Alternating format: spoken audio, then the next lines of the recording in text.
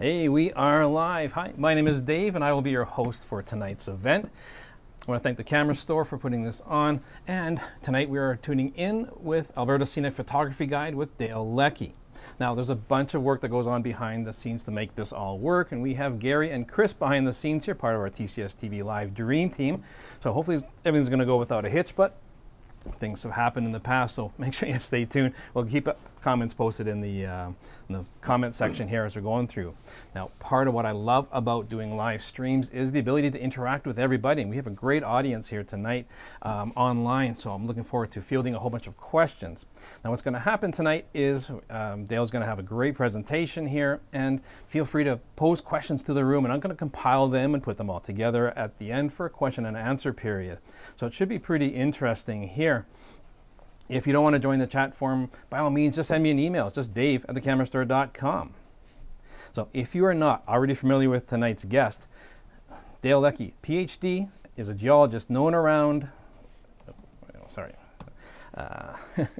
known around here as the author of a few publications, including his most recent book, The Scenic Geology of Alberta, which topped Alberta's bestseller list this year. So welcome, Dale, to the program here. Thank you, Dave. Yeah. So before we get started, can you tell us a little bit about what inspired you to create this book? It's something I've wanted to do probably for 20, 25 years. I retired 7 years ago, and that gave me the opportunity to write these books. I've always been taking people into the mountains, people into the prairies, to see and learn about the landscapes and to appreciate them. So that's what drove me. Cool. How does this book differ from like a geology book, like a typical book? Oh, I think if it was a geology book, it would scare most of the people in the audience. So I wrote it for the travelers, naturalists, photographers who want to go visit the province, who want to go and get out. I didn't want to make it very technical at all. And I've tried to keep it so people could understand it, use it, and appreciate it. Yeah, I know Alberta has like a really cool, a lot of geology here, like within close context of where Calgary is. So give us an overview of what our viewers are going to learn about tonight. So what I'm going to do today is I'm going to take people all around Alberta. I'm going to show them a lot of the scenic sites. I'm going to tell them how they originated. And then I'm going to leave them with pictures and images, which hopefully they can go back and find those spots and get the right light, get the right time of day, and capture their own images. I'm going to take people around the province, show them places, and tell them how these spectacular scenic sites of Alberta originated. Well, this is great. I mean, I've lived here pretty much all my life, but I'm always learning about Alberta, so I can't wait to get into it. So let's get right into your presentation. Hey, that sounds really good, Dave. Okay. So thanks to the camera store. I really appreciate it, and everybody in the audience. So consider this as Alberta's Scenic Photography Guide. And it's based on the most recent book that I did, The Scenic Geology of Alberta, a roadside touring and hiking guide. And so what I want to do is take you to the scenic sites across the province. And then I want to explain their origins. And those origins are going to be geological. There's going to be a little bit of cultural in there as well. Just some of the images, some of the places you can go and visit in this province. This is Cypress Hills. It's south of Cypress Hills Provincial Park, looking south. And you can see the prairie landscape from the knoll that you're on. You can see the Sweetgrass Hills way in the distance to the south. Dinosaur Provincial Park, known for its dinosaurs, but just got spectacular scenery to look at. Outcrops is what geologists call them, just a multitude, a plethora of colors. So the way I've set the talk up is the scenic geology of Alberta is a story of unbridled power. It's a story of drama. It's a story of glaciers and volcanoes long past. And it's a story of when banks fail. That's how I'm going to get you traveling the province. I'm trying to make geology interesting to people.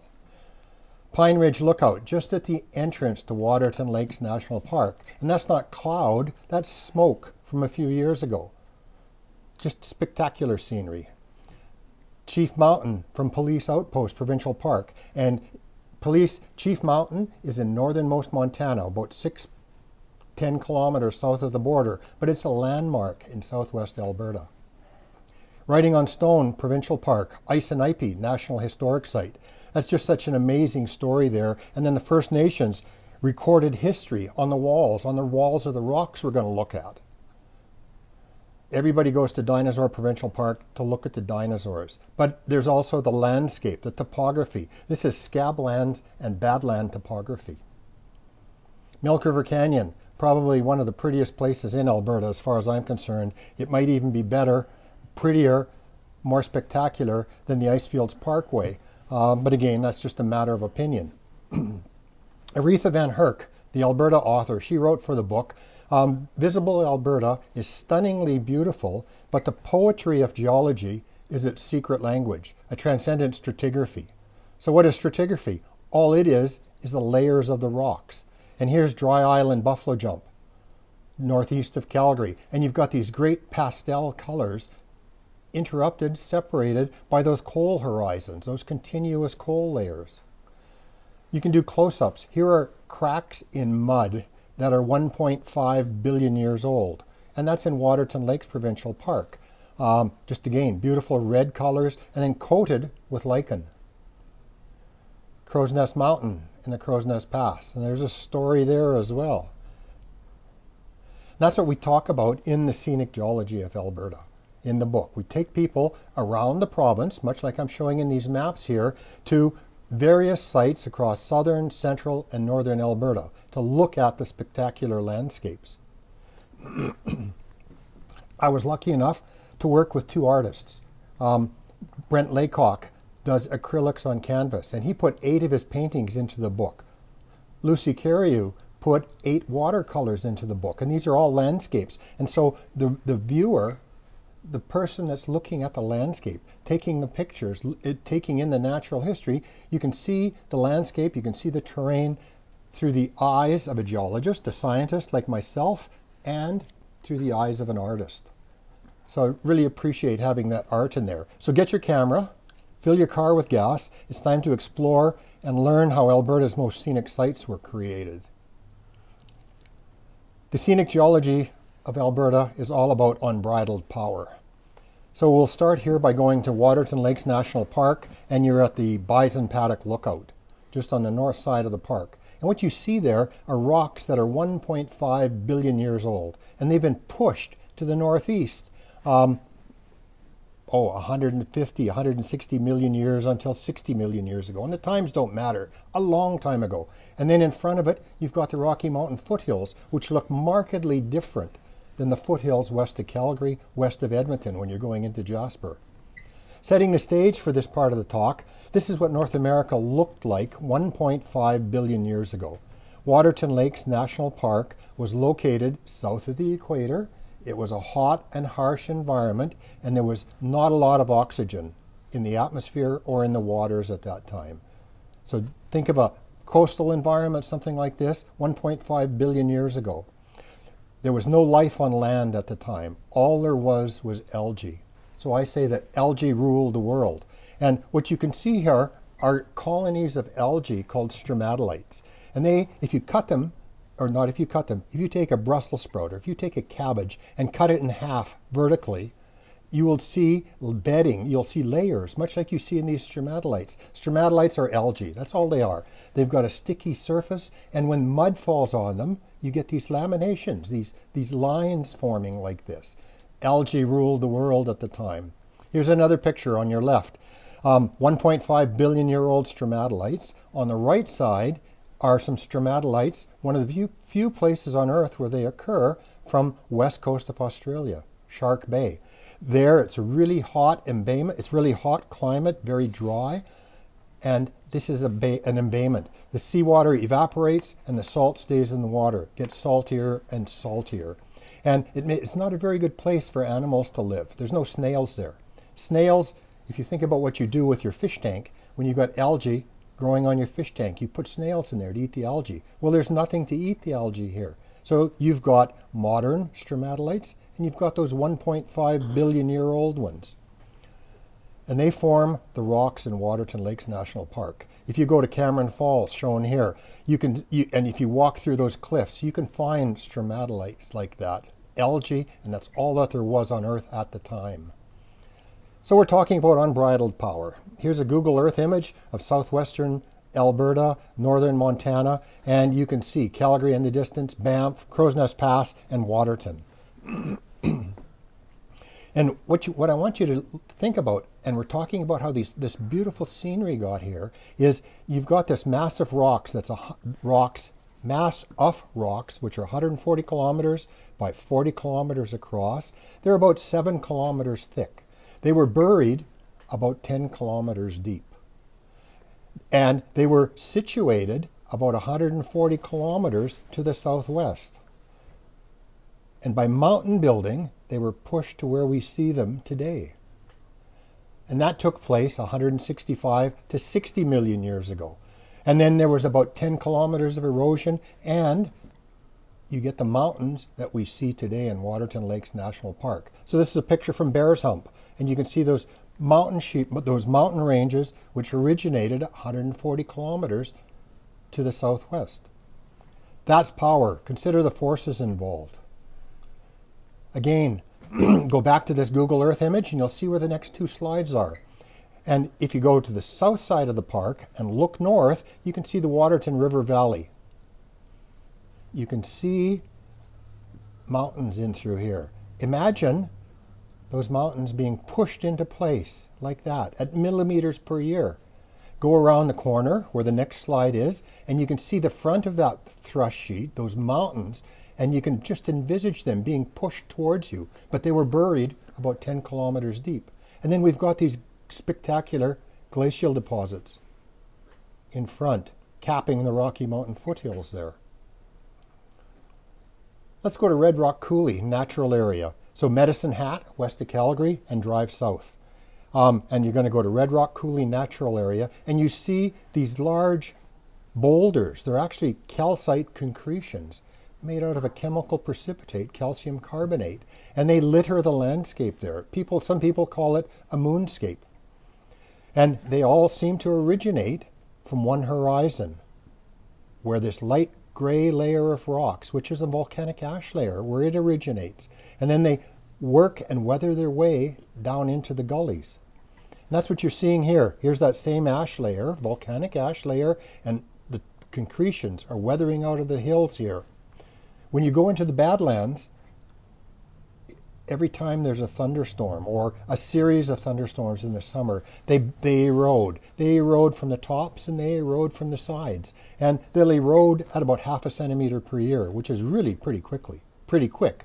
And as a result, these concretions, these large boulders, make their way to the surface, and then they start to slip. They creep down slope. And you can see these ones are all dipping on that surface. And they're eventually going to make their way down into the gullies where they become concentrated. So how did they originate? 75 million years ago, there was a shallow sea that occupied Western Canada. Alberta, Saskatchewan, into Montana, went down into the Gulf of Mexico.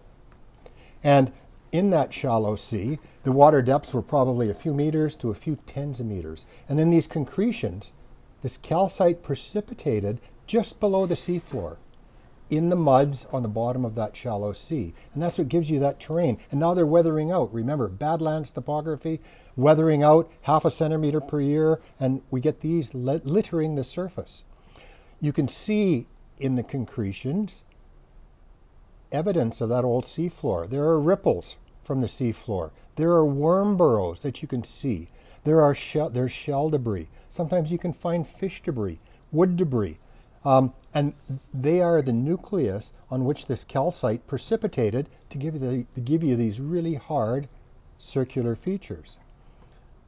Sometimes they break open like this. And if you look very carefully in the lower right corner, you can see these circular rings. They show how the concretions grew out in the mud when they were buried on that seafloor. About 15 kilometers north of Red Rock Coulee at Bull's Head Butte, the paleontologists have found this fossil. It's called a prognathodon. It was about 10 meters across, so it was the size of a small school bus. It was the top of the food chain. It ate what it wanted, when it wanted. That's why I put it in here. It was unbridled power, which lived in the seas at the time. Here's a watercolor by Lucy Carreau, Red Rock Coulee, and I think she's captured the essence of the moonscape very, very nicely there. More unbridled power. Let's go to Sulphur Gates and let's look at a water gap. So we're going to go west of Edmonton, Highway 16, go north to Grand Cache, Sulphur Gates Provincial Recreation Area. And there's this resistant ridge of conglomerate. And all a conglomerate is a cemented gravel, and it's tightly cemented. But the river, the Smoky River flowing through here, has created what's called a water gap, a narrow gorge where a river cuts through a resistant ridge. And again, spectacular foothills scenery. So what we've got here is the Smoky River flowing through that resistant ridge. You've got the Sulphur River, which is just a small little river, and it doesn't have the same kind of horsepower to do erosion. It's trapped between these ridges. And then it comes in and joins the Smoky River here. And again, very, very, very spectacular scenery. Consider the power that's required to erode that gap. The scenic geology of Alberta is about drama. Battle scenes written in stone. And for this, we're going to go to Writing on Stone Provincial Park, Ice and Ipey National Historic Site. So south of Lethbridge, and then east and right on to the border. It's just 6 kilometers north of the US-Canada border. And it's the Milk River. This is the Milk River. It was cut by a glacial lake, the valley was cut by a river that drained from a glacial lake and cut this broad valley. And then later, the Milk River occupied that river valley.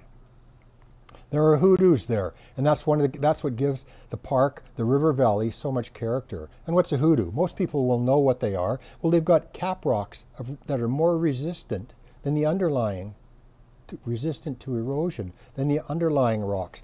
So whenever there's windstorms, rainstorms, really bad blowing snow, loose sand grains come off these hoodoos, the lower parts of the hoodoos, and the cap rocks aren't eroded as much. And that's how we get these forms. You see them in here. Very mystical shapes. There's the valley again, and you can see the Milk River cutting through it. You can see a tributary valley, a gully coming in from the US. And the cliffs, what are they? Why are they there? What's the story? Well, 84 million years ago, there was a shoreline. There was a beach here that was moving from south to north. So these ridges forming the valley walls are an ancient shoreline. You've got muds from that seaway right at the base, a thick sandstone, which was that shoreline moving forward, coals and rivers on top. So I'm trying to give you a picture of what the scenery looks like. So here's a picture, here's one drawing. And there was a shoreline, there was a shoreline that was moving from south to north. And at Writing on Stone Provincial Park, we can see evidence of a barrier island. We can see a tidal inlet. You can see other features with shallow shoals, names don't really matter. And if you were there at the time, 84 million years ago, you could have surfed out in front in southern Alberta. You could have swam or taken your paddleboard into the lagoon, the estuary, or the bay. Use whatever terms you want. There's a picture of what it looked like in southern Alberta 84 million years ago. Let's go on a hike. Let's go from the upper part of these cliffs and let's go down to the bottom. And when you get to the bottom, and you go on a hike with the park interpreters, and there are these pictographs. There are the line drawings of telling First Nations history, events that have happened in the past. And this particular one is called Retreats Up the Hill Battle, and it probably took place 1866, and it's a story that was related by the Piikani bird elder, Piikani elder named Bird Rattle, about 1920 or so. And he tells the story of when a war party of Gros Ventre, Crow, and Plains Cree were coming into the area to attack the Blackfoot people. We know that this took place after European contact. There are horses and there are guns. There's not a photo of this because it's about 3 meters across and you just can't capture it. But what you can see here, horses with travois on the right. You can see guns from the war party. You can see a line of muskets here shooting musket balls. If you do take a look at one of the photos, or a close-up, you can see the scratches, the etchings in the rock, and you can see those muskets. You can see the musket balls coming out where they were defending and protecting themselves. The Blackfoot won this battle. They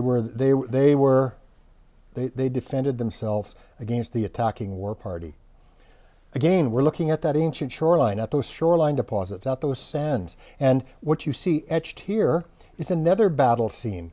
And in this one, what you see are people walking, and they've got these large shields. They've got these large circular features in front of them. And these are bison hide shields. They're so big that even if there were horses, they'd be very difficult to carry on a horse for protection. But there's no horses in this image. There's no guns in this image. The two inverted warriors, the two inverted people here are probably warriors. So part of the story at Writing on Stone Provincial Park. And there's Lucy's rendition. Drama. The Cretaceous gold and the Lost Lemon gold mine. If you drive up and down the Rocky Mountain foothills from Bragg Creek to the Montana border, you can quite often find gravel ridges like this. And there's a story in there, and it relates to the Lost Lemon gold mine.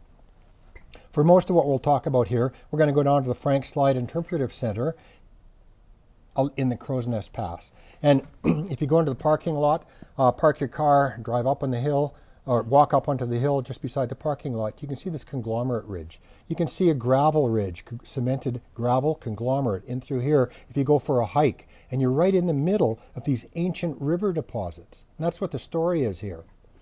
You can see these gravel ridges, and in the background, you can see Turtle Mountain, Frank Slide. So the story here is there were two trappers, Blackjack and Lemon. They discovered gold. in the east in the Rocky Mountains, either east or west of the divide into British Columbia. The story I'm going to suggest is they probably found it east of the divide. Two trappers, Blackjack and Lemon. They discovered gold. One night they got into a fight. Lemon killed Blackjack. He became unstable. He wandered into Montana, Tobacco Plains area, told his story. And then after that, colorful people with colorful names like Lafayette French, King Bearspaw, John McDougall, and the Blackfoot woman, Cloudwalker, they all searched in vain for the gold. There is said to be a curse, tragic deaths, fires, storms, serious illness that afflict those people that look for the gold, but to me that was just life in the 1800s. If you look at the legend, you see the name Dutch Creek, Racehorse Creek, Highwood River, Gold Creek, Old Man River, keep cropping up. And they are all rivers south of Calgary, south of Bragg Creek, down to the Montana border.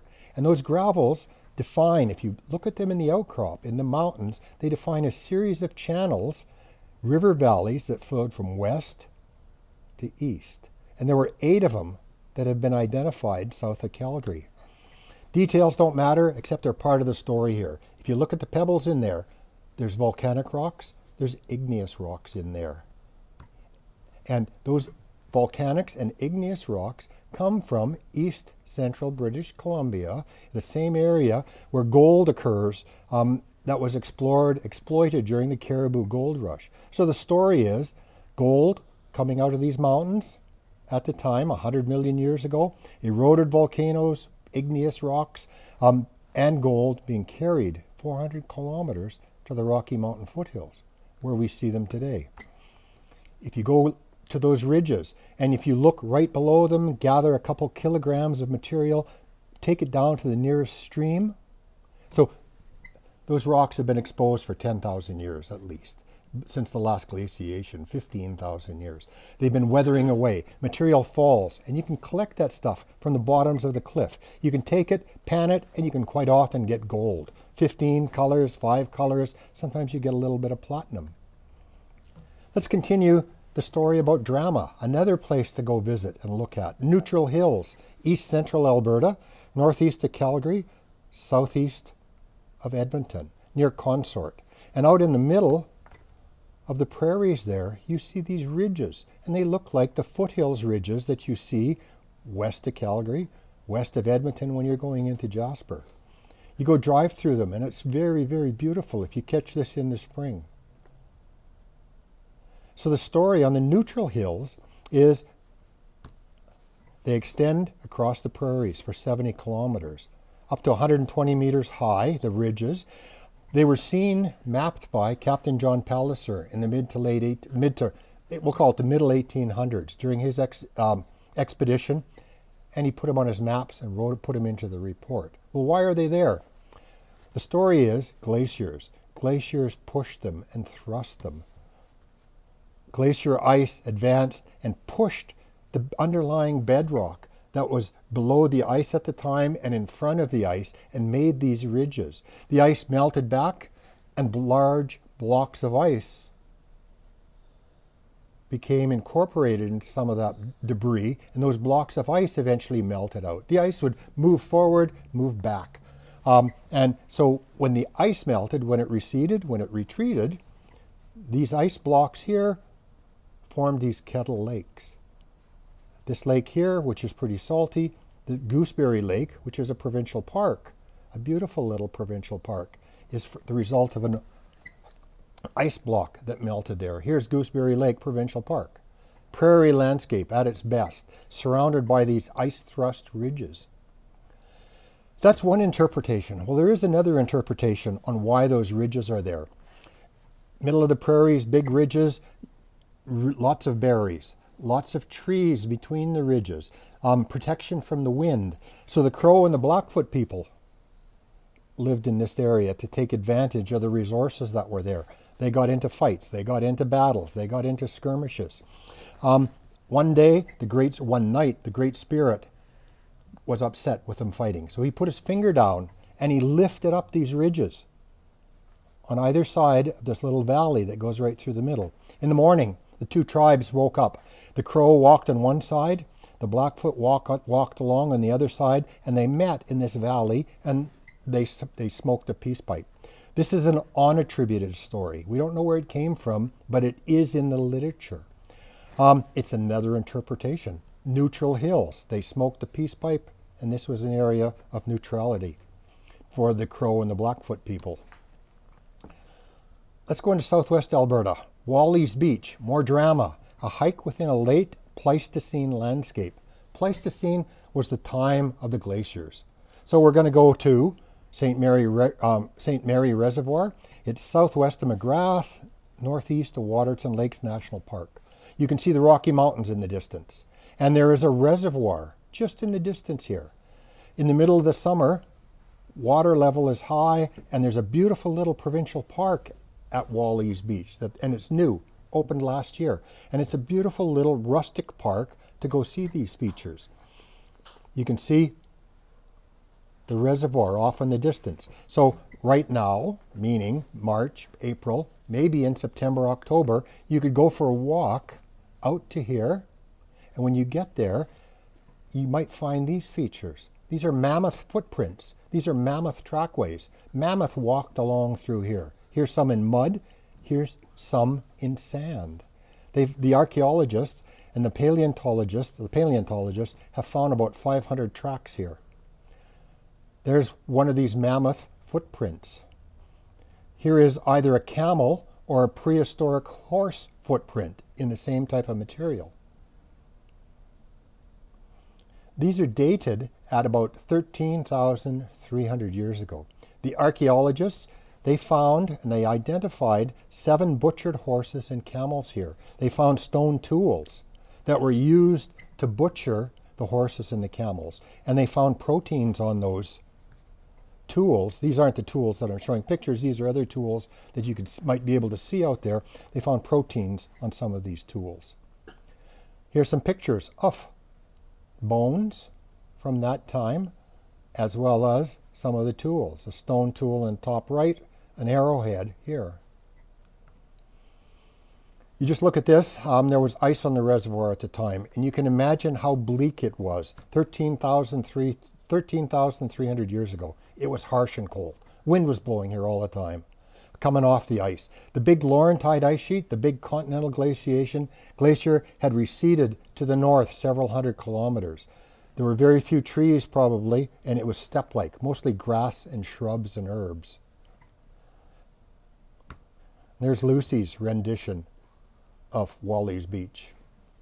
More drama. Dinosaurs perish, meteor impacts, and never-ending floods. The Red Deer River Valley, wherever you go explore, is beautiful. This right for this part of the story, and what we're going to talk about, we're going to Dry Island Buffalo Jump.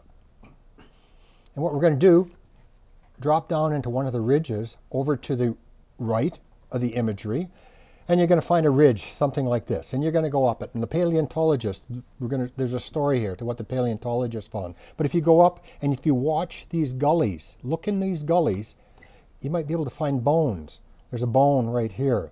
There's a little piece of a turtle, carapace, right here. There's a knuckle bone, probably of a dinosaur or some sort of reptile here.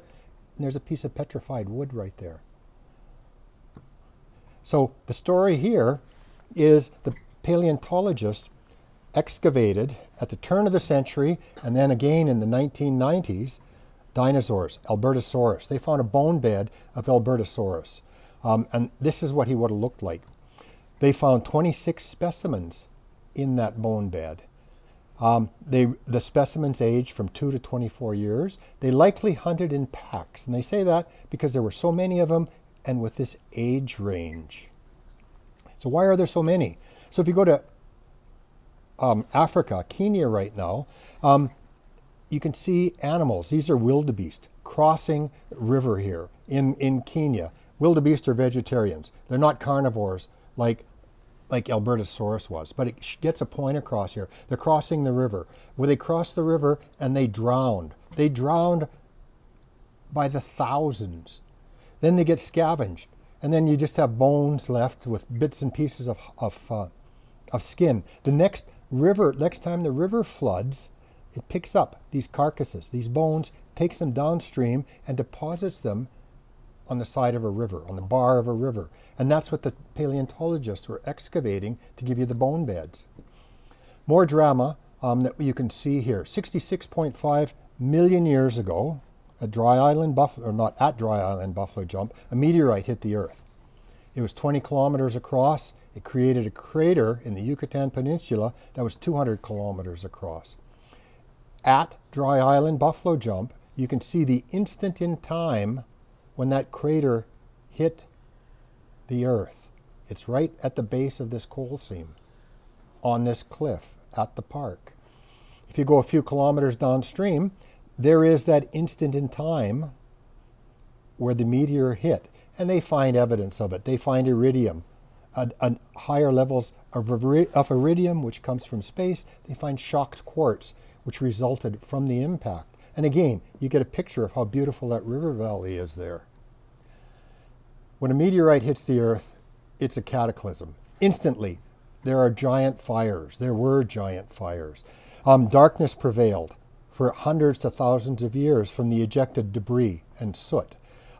Nitric acid rain, sulfuric acid, aerosols, it cooled the Earth. They call that nuclear winter. And then CO2 levels became so high because the meteorite hit an area of reefs, lots of carbonates. So we had intense warming.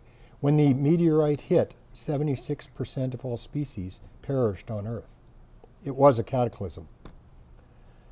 Let's look at glaciers and volcanoes long past in Alberta. Alberta was covered by up to 4 kilometers of ice. That's a lot. Next time, when you go outside, or when you go outside tomorrow, look up.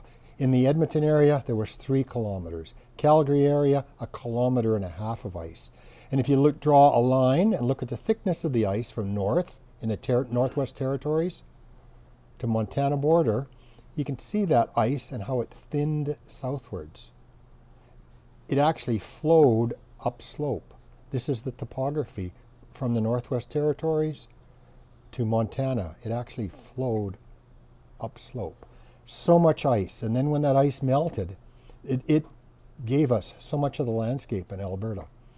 21,000 years ago, we were covered by ice, except for a few places, Porcupine Hills, Cypress Hills. The ice started to melt. The ice started to melt, and there were glacial lakes at the front of it. Those glacial lakes gave us spectacular channels like this. This is verdigris coulee. When you drive across the prairies of Alberta, you see these flat-floored, steep-walled valleys everywhere. Whenever you drive through them, they were probably a lake which drained catastrophically. Here's Milk River Canyon. That canyon was cut by a large glacial lake that drained catastrophically, and now it's occupied by the Milk River. The ice continues to melt. By 10,000 years ago, it had left Alberta. So what did the glaciers do to some of our landscape? Let's look at Okotoks. Let's go to the Okotoks erratic. Big Rock. South of Calgary, go to the small city of Okotoks, and a little bit west, we've got the Okotoks erratic. Why is it there? Well, 21,000 years ago, more or less, when the glaciers were at the maximum, there were 2 ice sheets, the Laurentide ice sheet and the Cordilleran ice sheet, the mountain glaciers. They met and they converged right in this area here. Go to Jasper, Mount Edith Cavell. There was a landslide, and hundreds of millions of tons of material from Mount Edith Cavell fell onto a glacier. That glacier flowed north, got to Hinton, and then it bumped into the giant Laurentide ice sheet and was deflected southwards. When the glaciers melted, large blocks of rocks, like the Okotoks erratic, were deposited. Here's a picture of Mount Edith Cavell. 1 kilometer of this quartzite. It's 1 kilometer thick. There was an avalanche onto a glacier here, and again, out to Hinton, deflected southwards. Here's an example of where that happens today. Let's go to the Alaska Range. In Alaska, 2 mountains here. There would have been an earthquake, and the sides of those mountains collapsed. Giant landslide onto the glacier. just story for the Okotoks erratic. Some of those erratics are scattered all through Calgary. Here's one on a couple on Nose Hill. So let's look at Calgary a little bit. Story in Calgary, and here we're going to go to Hawkwood, one of the communities in North Calgary. And if you look at a panorama from Nose Hill, down, you can see downtown Calgary, Bow River Valley, Signal Hill in the distance, Rocky Mountains way in the distance, and Cochrane would be in here 20 kilometers to the west. At the time of the glaciation, when the ice were melting, there was the Laurentide ice sheet, the big ice sheet here, the big ice sheet here, or smaller one here. This was the one that was flowing from the Rocky Mountains. The ice was melting, and we had a big lake being formed in Calgary, Glacial Lake Calgary.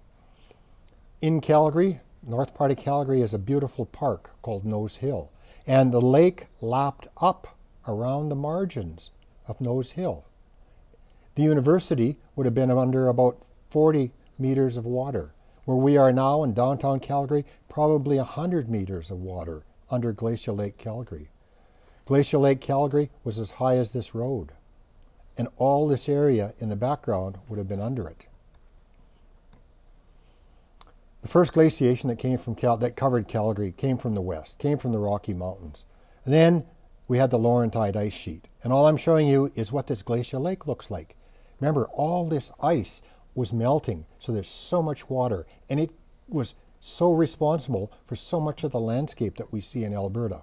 The ice is melting, and that is all forms of Glacial Lake Calgary. Let's stay with the glacial theme. Let's go look at disruption in the prairies. Let's go to Mud Buttes. So it's south of the neutral hills. And what you see at Mud Buttes are these thrust ridges with beautiful, beautiful subtle colors. A friend of mine takes black and white photos of these, and they're just absolutely amazing.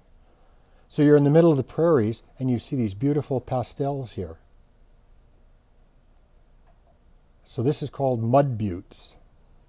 The story on them, again, glaciers coming from the north, bulldozed bedrock and contorted the bedrock in front of it. Let's go to Elk Island National Park, east of Edmonton. And it's a story related to the glaciers. And it's a wetland. Birds love it. Beavers love it. It consists of low-lying hills, shallow lakes, and all of these wetlands in through here. The story on Elk Island National Park is that it was a highland, just a very subtle highland during the last glaciation. So Western Canada was covered by ice, and the ice would stream on either side of that little highland. And it would stream along at a few hundred meters per year. So the glaciologists say that's streaming along really, really fast. There is Elk Island National Park. Remember, it was covered by about 3 kilometers of ice. And you can see this wetland topography all through the middle of the area, and then this flat streamlined area to the east and to the west. And you can picture how the ice streamed around that highland. If you draw a line from southwest to northeast, you can draw the elevation of the topography. And you can see Elk Island National Park is actually on this little topographic high. When the ice started to melt, there was a giant block of ice, tens of kilometers across, perhaps up to 1 kilometer thick, and it stagnated in place. It stagnated and melted and gave you that terrain, that topography that you see there, the wetlands that birds love. It's got many names, this topography, and the names don't matter, except they're descriptive. Prairie mounds, rimmed ridges, ice-walled lake plains, prairie donuts. I think that exemplifies the parks there. And just, it's beautiful. I mean, you've got algae growing on the lake. You can see beaver dams way in the distance. You can see drowned birch trees in the foreground and poplar trees. Volcanoes long past. For this one, there's not many volcano deposits in Western Canada or in Alberta, let's put it that way. But let's go to Dorothy along the Red Deer River Valley. Dorothy is an abandoned hamlet. It's got a lower status than a hamlet. It's abandoned. There's a few people that live there. And the interesting thing is there's 2 churches. that provide backdrops for what we see here, this gray layer that's up to 13 meters thick. So there's one church, you look across the parking lot, and there's the other church.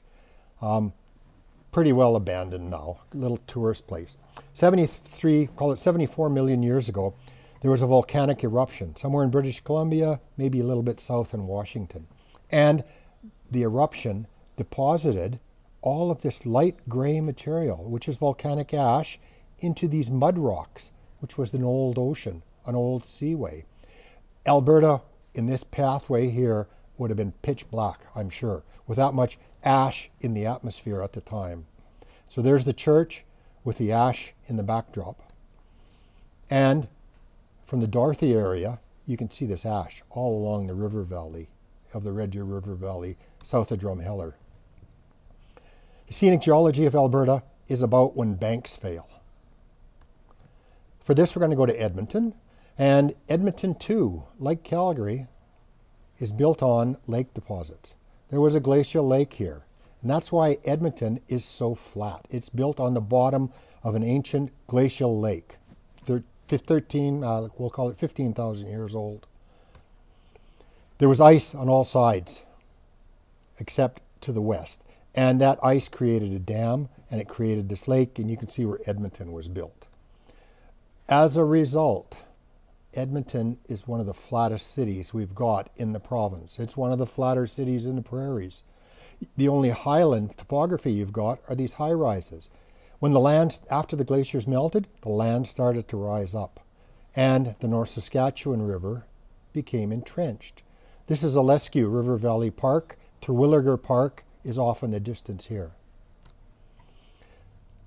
The North Saskatchewan River, it's a meandering river, and so it erodes on one side, and then it comes along and it erodes on the other side of the river. It deposits opposite where you get erosion. You get these point bars being deposited. These are deposits of sand and gravel. Early in the city's history, and it doesn't matter if it's Calgary's history or Edmonton's history or Saskatoon's history, you take that sand and gravel and use it from gravel pits. Later on, you make it into parks. Sometimes you make this point bar where deposition occurred into golf courses. Well, where erosion occurs, you get bank failure, you get slumping. The river undercuts the river, and you get this failure. You get houses collapsing down. We talk about volcanoes, volcanic ashes. They're really, really slippery when they get wet. Well, some of these bank collapses quite often occur on these volcanic ash layers called bentonites. There used to be a road right here called Keeler Road. Well, 1989, North Saskatchewan River eroded here and the bank down dropped. Bank down dropped here in 2002. So what the city of Edmonton decided to do was make this old road into a pretty little park. What I was told, it used to be a place where people used to like to go drink, a lot of drugs and parties going on. Well, they tried to tame it and make it into this pretty, pretty little park where you get an overview of the river. When banks fail, let's go up north. Let's go to Peace River, at the town of Peace River. And what you see on the Peace River is the Smoky River flowing into it. And you can see where the river is impinging on the left side of the banks. So wherever I have an S is a slump. It's a bank failure. There is the highway going through here. There is the railroad bridge going through here. This area is in motion, moving all the time when banks fail. So the railroad and the provincial government and the city of Peace River, the town of Peace River, they're always repairing that road. When banks fail, Crowsnest Pass shook violently. So let's go down into southern Alberta, Highway 3, west of Lethbridge, and look at the Frank Slide. Really, really, really, really a devastating event. 1903, April 29th, Turtle Mountain let loose right here. It is Canada's largest landslide. The railway and the highway were both blocked at the base of the valley. Half the town of Frank was destroyed, and at least 90 people died. We don't know the total, but they say at least 90 people. So why did it happen? Here's Turtle Mountain, and you can see how steep it is. You can see loose material. When you're quite often down below the mountain, you'll see or hear blocks come tumbling down. Well, the reason that the Frank slide took place, reason Turtle Mountain looks the way it is these rocks were thrusted, they were pushed by mountain building processes. Then they were folded. Actually, they were folded first. And when you fold rocks, you weaken them. Then they were thrust by mountain building. Then there's been glaciations here for the last 2.6 million years. That's oversteepened this mountain. Some people suggest that the coal mining that was going on at the time at the base of the mountain contributed to the failure. So many causes. And as a result, you've got these large blocks that came down from Turtle Mountain, went up the other side of the valley wall. This is the north side of the valley. Early science suggested these blocks rode up on a cushion of air. I'm not sure if that's really accepted anymore. So the scenic geology of Alberta is a story about unbridled power. It's a story about drama. It's a story about glaciers and volcanoes long past. It's a story about when banks fail. So what I've tried to do is take you across Alberta to many of the scenic sites, and there's lots more, and then explain how they got there so that you can have an appreciation of the aesthetics as well as the origins of those rocks. I'd like to thank you very much for your time. I'd like to acknowledge the Canadian Geological Foundation for a grant to publish my book. I'd also like to acknowledge the Alberta government for a grant to publish the book. Both appreciated. If you're interested in buying the book, right here in the Camera Store, it's the place to get it. They've got copies for sale here, and it's in just about every other bookstore across Alberta. So thank you very much for your time. Well, that was fantastic. I've always had an appreciation for geology, but not anywhere close to the depths that you are looking at. So a lot of the features I've been to, Frank Slide is really amazing if you get a chance to go down there. The sheer volume and the size of the rocks, and you like, try to envision that time, right? And there's rocks the size of mountains that used to be over there are now over there. Size of this building, exactly, Dave. Yeah, that's pretty amazing there. So I noticed you use tools, like you use Google Earth. Has it changed the way you work as a geologist? Yeah, it is. Because with Google Earth, and I really like it because I can go exploring, especially when I'm writing the book and I can't remember certain things. And then you can go from 2D view to 3D view. You can zoom in, you can zoom out, you can rotate around. I use it all the time. That's fantastic. Yeah. And so what makes Alberta's geology sort of unique from other parts of Canada? I mean, we have, if you've never been to Calgary, it's fairly amazing because you can go an hour in any direction and it's drastically different. So the reason for that is because we've got the mountains to the west. And I didn't talk about it today, but our mountains aren't being formed today. Our mountains are being eroded. And if you go to Banff and you look up above Banff, there's probably been 7 kilometers of material eroded. You go to Jasper, the same thing. Here above Calgary, there's been about 1.5 kilometers of material eroded from above you. So most of Western Canada is a landscape of erosion. And that's why it's so different from the rest of the country that you're talking about. You can add more to it, but I like to think of it, call it a landscape of erosion, which gives you this great scenery. So if you're like a burdening a geologist, what is like a great spot for somebody to go see? If they have a top 3 must-see list in okay, I'm going to do the top 3.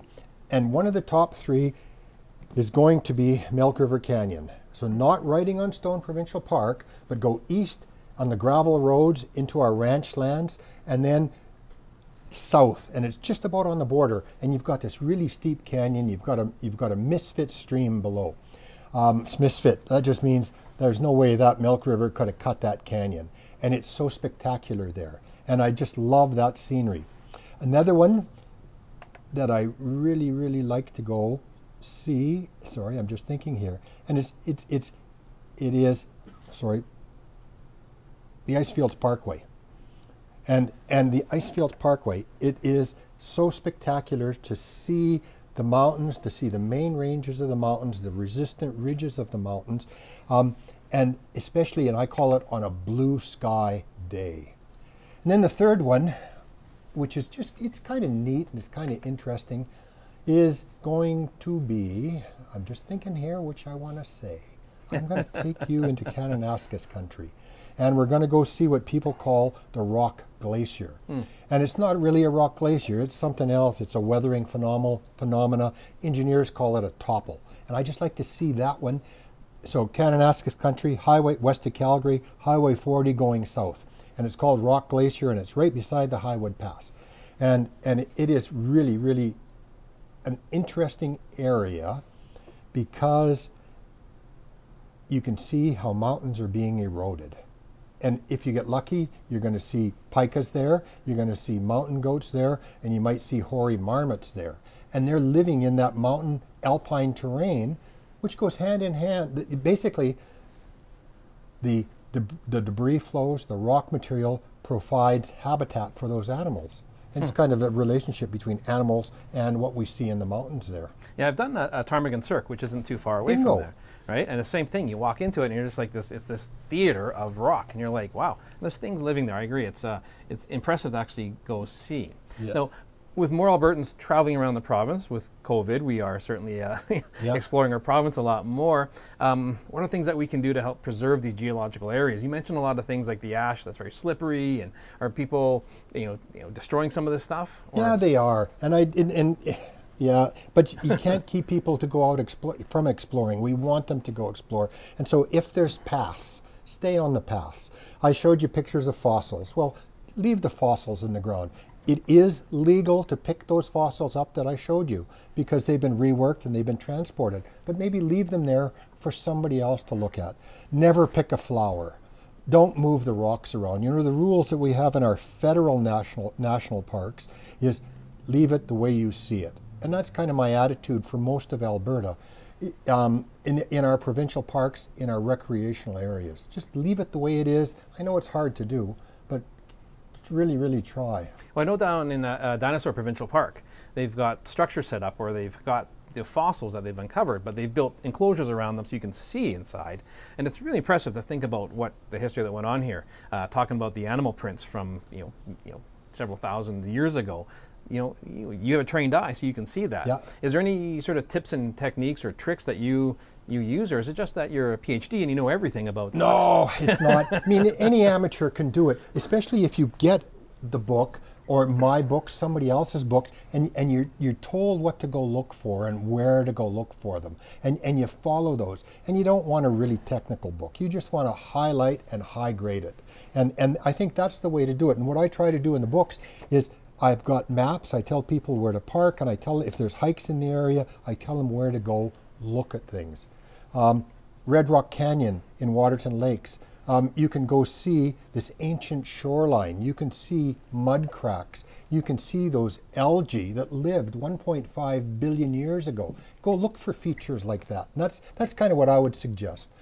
Now, use me and the books as the tool to explore, is the way I would look at it. You don't need a PhD. You just need an eye to appreciate it. Well, during your presentation, I was, scanning through your book and looking through the book, and there's a question posed about, are the pictures that we saw from your presentation in the book, right? And they all are, from what I can tell. Yeah, just about everyone is. Yeah. Well, what I like about your book is that it's not, you've taken a potentially very dry subject. As You're right. No, you're 100% right. I mean, hey, let's talk about rocks, and then the whole crowd just fades away. But, with your book there, it's interesting, it's well worded, they're short stories, they're not over the top, but you get everything you need out of it and a complete different appreciation for what's around us. So, that's fantastic. It's a great guidebook. That's really good to hear, because that's what I wrote it for. I didn't write it for my colleagues, those geologists that fill downtown Calgary. I wrote it for the tourists, the travelers, people who appreciate natural history. So that was actually a question. So, from one, with all your geologist buddies, what is the the geekiest geological feature in Alberta for you guys to totally geek out on? Oh, Mount Yamnuska. We go to, you know, everybody knows where Mount Yamnuska is. It's the leading edge of the Rocky Mountain Front Ranges. And so that's the one that I'll say, it's the geeky one we look at. Everybody knows about it. And they talk about it. And there's these, the top of Mount Yamnuska are rocks that are 400 million years old. And they were pushed on top of rocks that are about 180 million, or they're about 80 million years old. And the old rocks are really resistant to erosion, and that's why people like to hike up there, and that's why they climb on that face. But yeah, I think that's one that we geek about.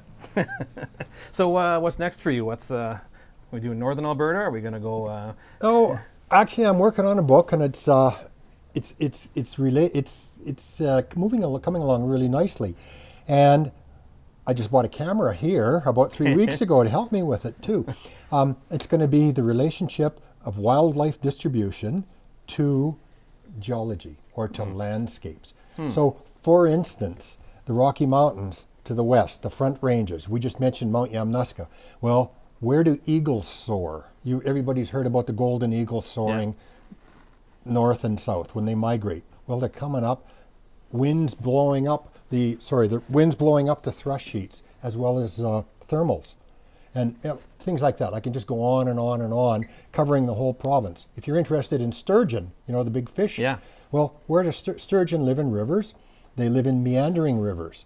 They lay their eggs where the water is shallower. We call them riffles. Then they feed in pools for the rest of the year. That's what I'm going to, and so I'm going to take people around the province looking at wildlife as well as looking at landscape and merging the two of them together.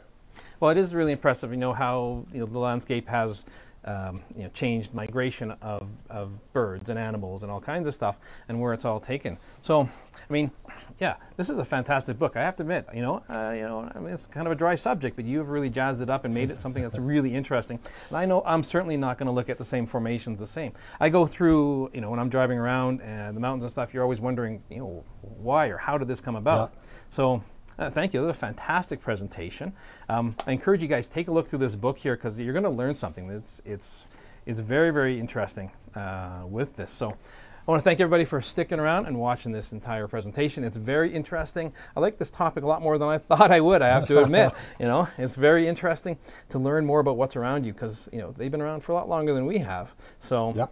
Once again, thank you for the presentation there and for the TCSTV Live Dream team for keeping us on track tonight. And hope you guys like what you see. If you got more questions, don't hesitate. Give me a shout. Dave@thecamerastore.com, and we'll catch you again later. Thanks a lot, Dave, and thanks along to the Camera Store. All right. Take care.